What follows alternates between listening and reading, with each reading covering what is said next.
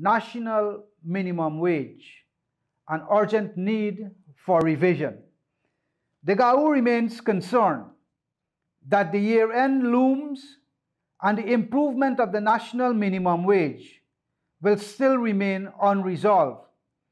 In April 2019, the National Tripartite Committee, which fields representatives from the government, the trade union movement, and the business community, approved unanimously an increase in the minimum wage from $44,200 to $60,000 per month.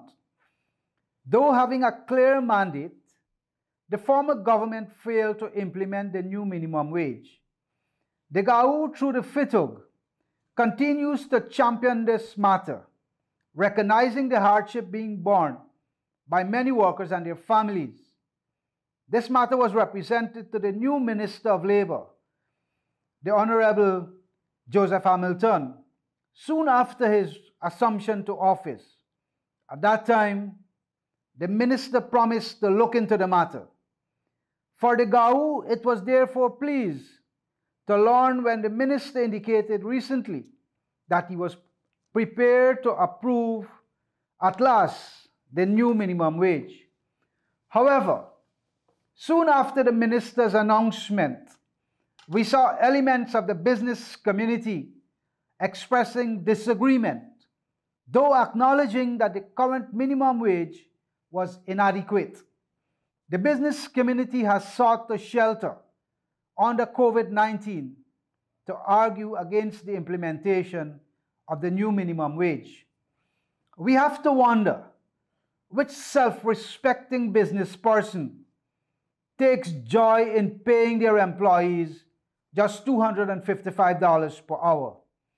Certainly, that is more than insufficient,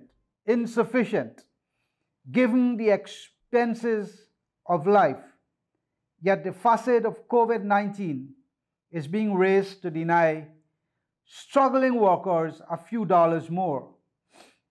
To know that Guyana is the fastest growing economy in the world, and yet our workers are being paid just over $1 per hour, is utterly shameful. At an inaugural meeting of the reconstituted Tripartite Committee a few days ago, the business community sought to have the new minimum wage implemented from April of 2021. This was stoutly rejected by the workers' representatives, who contended that already too much time has elapsed.